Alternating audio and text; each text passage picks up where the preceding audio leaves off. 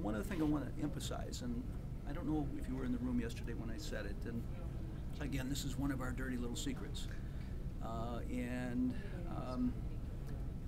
that I'm very, very proud that the Democratic Party has allowed me to run under their banner for state superintendent. But just like you, I'll bet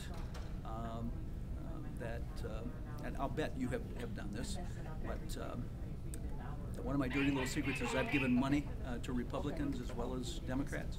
I voted for Republicans as well as Democrats and independents, by the way. And my firm belief is this office should be nonpartisan. This office has been politicized beyond belief, and it is one that must be based on educational leadership and business leadership and not political ideology. And that's something we all have to work on, we all have to focus on, and one of the things I plan to do, if it's at all possible, and I recognize there are some code and constitutional discussions that would have to take place, but we really need to depoliticize this office, and get Idahoans to step forward and do what they want to do, and that's take charge and take responsibility of their children's education and the education of future children in this state, your kids that are coming. Yep, hopefully someday. Yeah. Alrighty, thank you for your time, sir. Okay, thanks.